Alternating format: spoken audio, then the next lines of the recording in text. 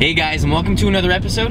Today I'm going to show you an advanced driving technique that I use when I'm driving my car. Now today I'm going to show you the basics on how you start driving on a hill. Now it's not exactly the same method as getting started on like regular level of ground, only because you've got, I guess, gravity going against you and the weight of the car holding you back from going forwards. So the way you get the car started once you're on an incline is you're going to have to give your car a little bit more gas and a little less clutch.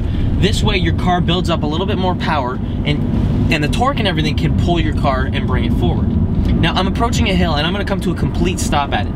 Now if you want to make sure that you don't roll back when you're doing any of this, what you can do is you can pull the e-brake all the way up before you actually start going. So when you're at a standstill with your foot on the brake, pull the clutch up, then get your car going by using the clutch and the gas, balancing them out, and start going. So right now I'm at the bottom of a hill and I've got to balance the clutch and gas while I'm in first gear.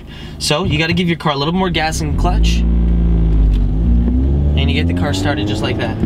After you get it going, just keep on driving like it's normal. Now you have to make sure that when you're going up a hill, you have to make sure that the engine can produce enough power to get your car going. You've got to give your car a little bit more gas so that when you actually get in gear, you're not going to be stalling out because at low RPMs your engine isn't making enough power.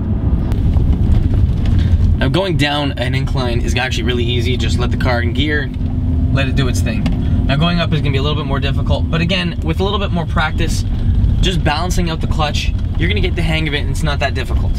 Now I'm approaching a hill right now. I'm just going to turn around and go up it instead of down it.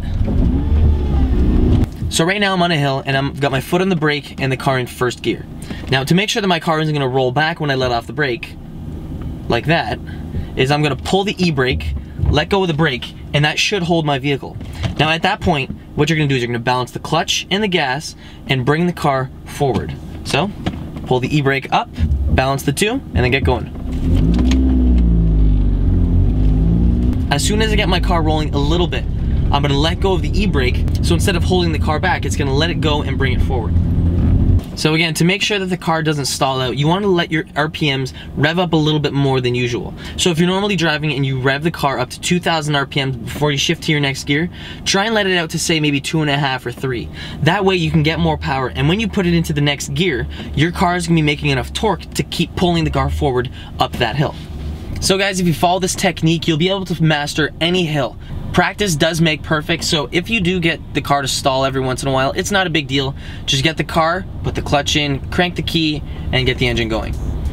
Again guys, if you have any questions regarding this technique, please post your questions down in the comments below, and I'd be happy to help. Again guys, thanks for watching. I'll catch you guys later. Peace.